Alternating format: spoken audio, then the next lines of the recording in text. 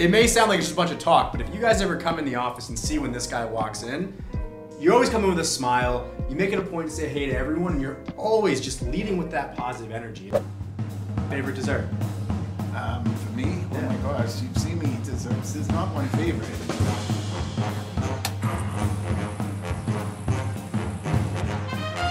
Welcome back, everyone, to another episode of Knowledge is Power. You know the drill. Before we get started, click those two buttons below, the like and subscribe. You're not going to want to miss all the content we have coming out. Tips, tricks, whether you're buying, selling, investing, or renting. We're here to help you out. But with no further ado, I'm super pumped. I'm here today with my man, McDevitt, as some may know him. Tom McDevitt, what's up, dude? Not much, Jason. Thanks for inviting me. I see it every week. Knowledge is power. Do you actually watch it? Yeah, that's why I didn't think you called me, because knowledge is power. I wasn't ready, right? But no, I'm excited. Life experiences are knowledge, though, right? That I tell everyone on the team, you know, as a senior member of this team. Senior member. Yes, we tell them all. We try, right? So, Tom, tell everyone really quick, kind of, where you live, where you service, what brought you, just tell us who you are. Sure. So, again, my name's Tom McDevitt. I've been with the team 2 years now. I've also been in real estate 2 years. I spent 35 years in the automotive industry, retired, was bored. So I said, what can I do that I won't be bored? So I chose real estate.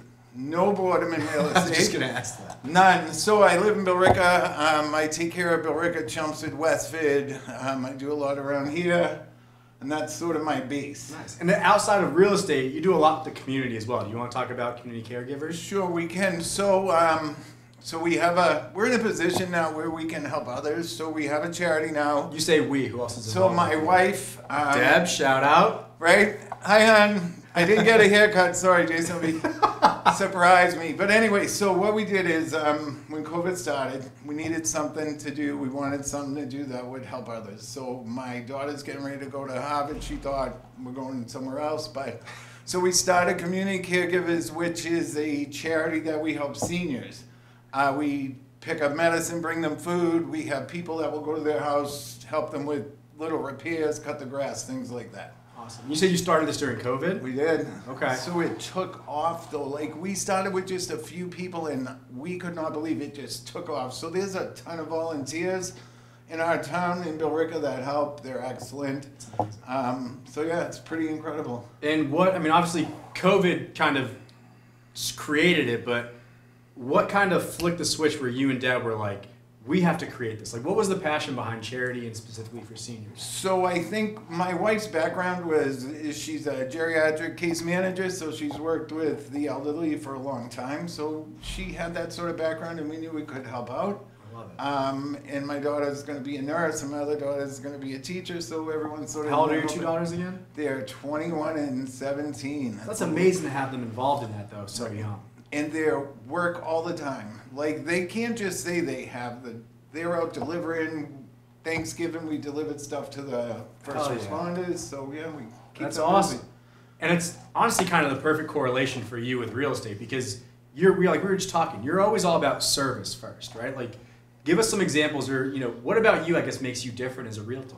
So, I really think that it's because I truly care, right? I'm sure that there are a million realtors that say, oh, I care about you, you're great, blah, blah. Bullshit. Sorry, Spence, we'll cut those later. Anyways, I really do care, right? Yeah. Because I get to know what you want, right, Jason? You just tell me 2-bedroom, this, that, I want to live in Billerica. Well, there's way more to it.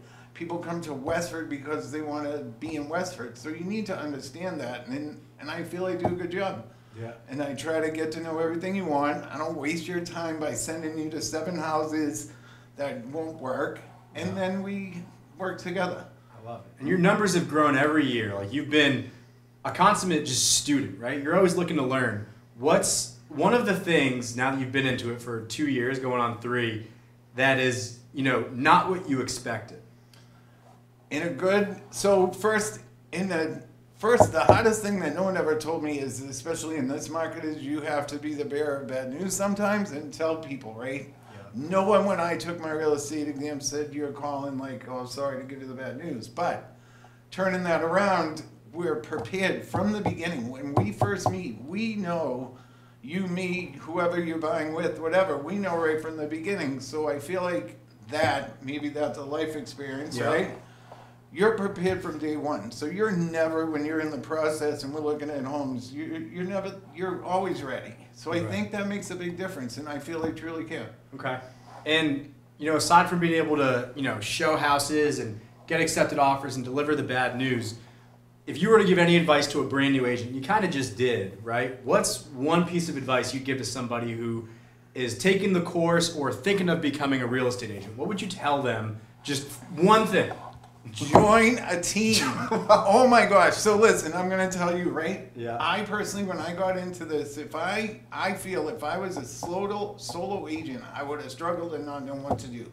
If you come to a team, and of course our team, but come to a team, you learn, right? And being part of the team, you're never out there sort of alone, right? As a new realtor, you feel alone. You feel like, who's helping me? But you don't feel that way when you're part of the team, right? There's always someone you can call. There's always someone that will help you with the offer if you have questions. When did you actually join? What month? What year? It was October of 19? Yeah. October 19. I got my license. So right before COVID really became a thing. It did. I got my license like on the 8th, and I was here like on the 14th, and we're cruising along, and then COVID hit, and the whole thing just changed. Because you started with Amy, right? Yeah. You started with Amy and Rui and Chelsea and that whole group. Correct. And then like now still like Laurie. Yeah. There's a whole bunch of us that were all together. But now it's pretty cool is I'm seeing a lot of agents that we've sort of brought into the fold and we've helped in the fold, and they're all just crushing. Well, and you, I mean, you hear 2 years and, you might think I'm still kind of new into this, but I mean, you've been helping coaching new agents like Mike Labo and Peter Malarkey. I mean, you've been helping people, and you're only 2 years into it. I mean, how does that feel? So I love that part of it, right? That's a huge piece for me is to help. That's part of the team, right? You can help people every day. Like, for example, there was an agent in here a little while ago. I feel like he was a little down, but you come in and you talk to us and you talk to everyone in the team, and you realize you're just Everyone fine. supports everyone. But you can learn, even from new agents, right? 100%. You can learn. But it's great to help them because when they go out, they know what they're talking about, and it's all part of the fun. Yeah. So real estate aside, we're not going to talk about real estate the whole time. You just did the Spartan race, you Spartan Oh warrior. my gosh, right? So, what a month, right? So I turned 61, just a number. So we did the Spartan race, right? Fenway Park, we all crushed it. It was phenomenal. What was the hardest obstacle for you? The rings. Really? Yeah, like I felt like I couldn't reach across, but the rest of it was pretty cool. And I've never seen Fenway from the field, so you could run around. It was a really great time. Was it harder than you thought it would be, or not as bad? No, so I made it a lot harder in my head. Like I work out all the time, right? But just work out, but not train like this. So we had like a 3-week notice. So for 3 weeks, like my partner in crime, Christy, same thing. Little biceps, Christy. Whoa, we stepped up our game. So it was harder to train for it than actually do the event. What do you mean? Oh, like the training Yeah, you did my was harder training, I than- was like, I would leave the gym and could barely walk going down the stairs. But after the race, we all went for lunch. We had a great time. I love it. No one was in any pain. I got a big medal. yeah. So you've done the Spartan. You gonna do another one? Yeah, I think we're gonna go for the summer and try that one. Where is that? Well, Matt Brownrigg, another agent on our team, does a lot of them. There's one in Vermont. I think he's done like a handful. Yeah, he used to work the event, so he was sort of giving us information too, so it helped for all There of you us. go. Yep, and I think we'll try one this summer. All right. See what happens, because they give you 3 pieces. Oh, no way. Yeah, there's a little. I should have brought it for the camera, but anyways, there's a little thing, so you make another one. So That's you have cool. the stadium and all the others. Very cool. It was a great time. All right. So you're big on teamwork and helping each other, right? What do you do big time? Like, what's really important to you outside of real estate, outside of here? What else do you spend your time doing? All right, so I guess my family's my most important, right? Yeah. But also, so we have 2 dogs. They require a lot, right? They're great. So, my wife and I walk the dogs. We ride our bikes, so I like to mountain bike, so we ride our bikes. The kids we're picking colleges right now. That's so crazy. a lot of it is Where are they looking? So Kaylee's number 1 choice is Endicott. Anyone Let's go. listening, Endicott. But she's going to be a She wants to be a nurse, you said? Probably a doctor at the end of the day, a surgeon, but she'll start as a nurse practitioner, and then we'll go from there. Yeah. Someone's So got to we'll take care of you. Yeah, maybe. There See, you we're on go. the same page. Take care of the father. That's the deal. And so going into 2022, you have a goal set for next year? So I do. So in my first year, I helped 15 families. This Huge. year, I'm going to be in the mid-20s, probably low 20s, end of the day. So I want to grow my business again. I'm in a position where we're helping other people as well. So I don't have to go out and do 100 million and do all these things, but I do have goals. I have 2 girls in college, so obviously we got to get that stuff. So I'm hoping to get, pretty unbelievable year and get more plaques. More plaques, there you More go. plaques. And so you're licensed only Mass for now. Correct. You think you're going to jump the border? Or? Yes. So Are you? Yes. So we've already started. I think you were part of that circle. There's a group that we're all going to work this winter at getting certified. New Hampshire license, so Love that we that. can jump the border. I don't want to drive to the lake, right? Well, I would if you invited me, right? I go on a listing appointment on the There lake. you go. But to be able to help my clients who are maybe torn between Lowell, Drake it, and maybe they want to slip over the border and be able to help them. Yeah, better. or someone selling down here and looking to buy right just over the border or vice versa. You want to be able to... I want to be stay able to with do both. So correct. That is part of the plan. All right, so increase your business, New Hampshire license. What's a personal goal next year? So the one was I think the spotting is a personal goal, and just to keep doing what we're doing.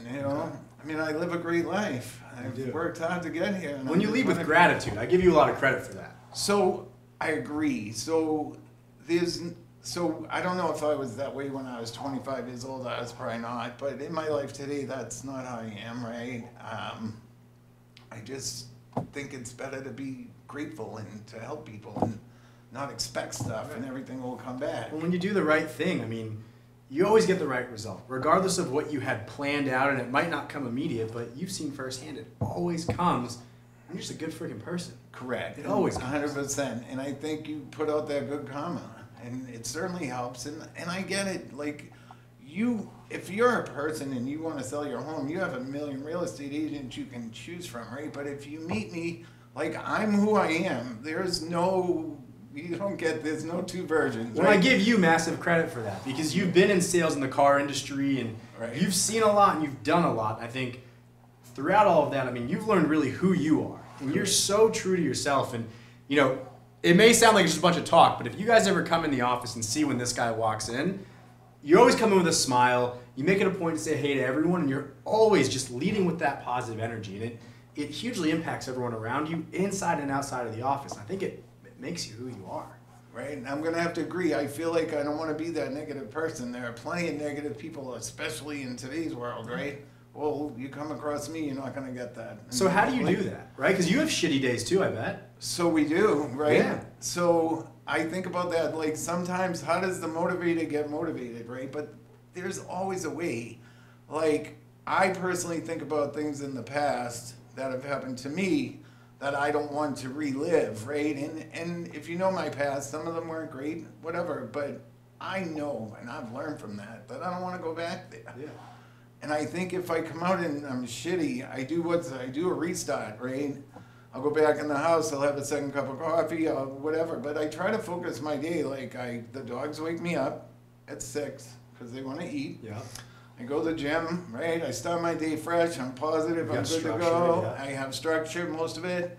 Well, as much as you can in a real estate world, right? There's structure, but that's how I get through my day. And I surround myself with people that are like-minded. So some of my best friends were shitheads, right? And I love them all. They were wonderful people, but I cannot hang out with them because that's not the direction of my life. Yeah. So I surround myself with like-minded people. I was watching a podcast this morning, and it was all about how, we are some of the people we choose to spend our time with. And one of the quotes was, show me your 5 best friends, and I'll show you your future. And, that just made me really keep on thinking, when I was 21, 22, 23, if I showed you my 5 best friends, you would have not thought that my future is what it is, right? And not that they were bad people, right? But we just made bad decisions together. And I think it's so true looking back today that, if I show you the 5 people I spend the most of my time with, it's my wife, it's Lisa Chinati, it's agents on this team, right? Spency behind the camera, and like spending my time with you guys, we're all like-minded. And I think that's, for me, it was so eye-opening because you don't think about it. Right, and it's just important because you don't want to be, you want success in your life, and if everyone around you is successful, you're going to just get it. It happens. Right, it just happens. Right. One of my other favorite quotes, and I think this relates to you, is that you can have anything you want in life if you just help someone else get what they want. Right. So I agree, and I think that's part of too why we have this charity and everything that we do. Right. We give, but everybody gives back, and there's no. It's no drama. It's just very good if everyone's helping out a little, and I think it makes better for me, makes better for everyone. And I think at the end of the day, again, you realize we're legit when you see us. Right. So I love that the whole family's involved too. So I love that part. And then, so my other daughter, so the one we're working on her real estate license. So we'll. Yeah, I remember you brought her in probably a year ago. So we'll bring her. Yeah, she's been going. She works. So we'll get her into the fold. Nice. So we'll have more. Does she want to be a real estate? Like she wants to be part of it. More, I think, to help her father, but we'll see. That'll be a cool little tag team. A good way to spend time. Right. It would be great. And she can do some of the stuff that I don't have time to do. And she might end up falling in love with it, or parts of it, right? I mean, there's so many other roles within the company that if she comes in and says, you know what, I don't want to be an agent, but I love this side of it, whether the ISA or the admin side or whatever, like there's so many opportunities if it's what she wants. Right. And I think that as our company grows, which I notice is, that everyone I see in the office has either been an agent or had the opportunity, and then they said, oh, wait, I want to do this. So, but they're all still here. Right. And it makes it great because when you talk to them for like a transaction coordinator and they used to be an agent, they understand everything that you're going through, even if they can't do what you want them to do because that's not how it goes, right? But at least they understand you. Right. Well, even Deanna in marketing, right? Being an agent for, 6-8 months, whatever it was, she now knows what to market for you guys as agents. It's perfect. And that's been working really well. I'm not going to lie. You'll get people that seem to have lost interest or not searching as much, but they're getting all this content from us and they're still active and it brings them out. So it's nice. No, the contribution. So we're going to do a little quick shift. So McDevitt, last meal on earth. What is it? Lobster. Lobster. How would you have it cooked? I like just regular boiled lobster. So I like a New England clam bake. And I laugh. So everyone in my house, no one eats seafood. So I haven't had it in forever. But I grew up in a home that you ate seafood. So New England clam bake would probably be my big one. All right. Even Deb doesn't eat it? No way. No one, buddy. They don't even let me bring it in the house because it smells. That's amazing. Yeah. But now, when it comes down to it, would you rather take salty food or sweet food when you're craving? Sweet. Sweet? Yeah. All right, favorite dessert? For me, oh my gosh, you've seen me eat desserts. There's not one favorite. There's not one favorite. True, you do love donuts, muffins. Listen, that's how it is. There are some that are better than others, but they're all good. But they're all good. Right, so I'll go with some cupcakes. They're good. All right. Like a little chocolate cupcake, a little white frosting. Oh, there you go.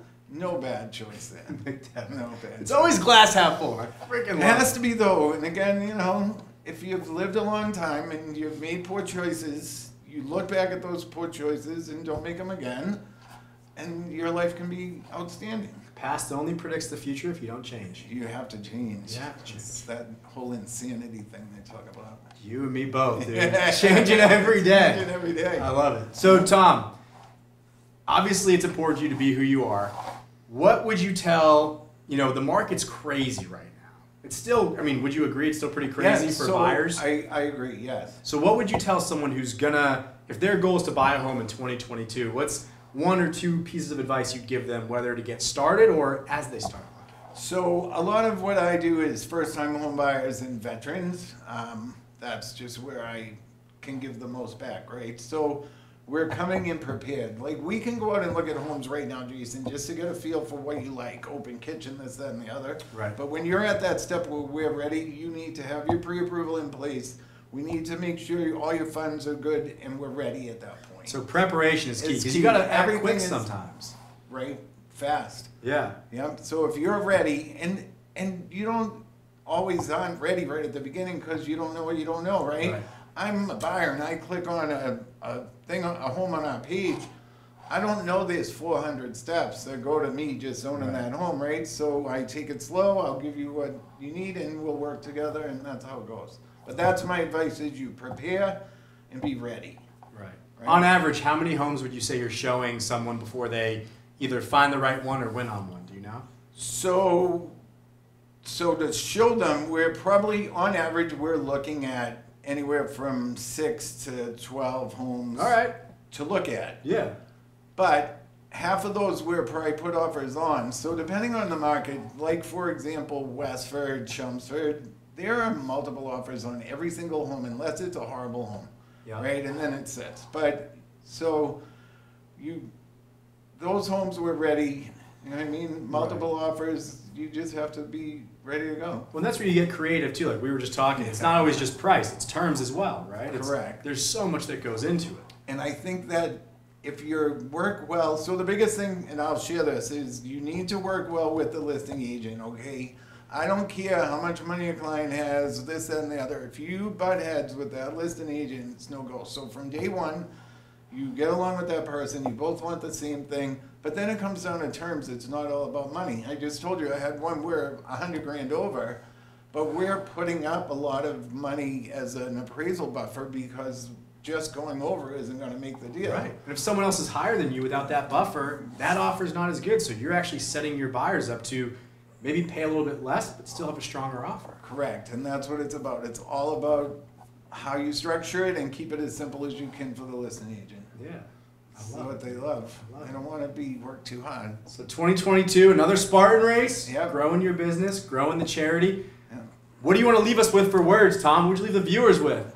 So you'll see more of me. So when I have to, Jason's my sales manager too, right? Him and Mandy are on me a little about doing more videos. So you'll see me more on the video. That $1 right? million smile. Yeah. So, and look for me on somewhere else. Tom the Realtor on Instagram, where we were yesterday. Tommy the Realtor, right? Tommy the Realtor. Tommy the Realtor. See, you'll see me soon. I love it, dude. Hey, Tom, you're the man.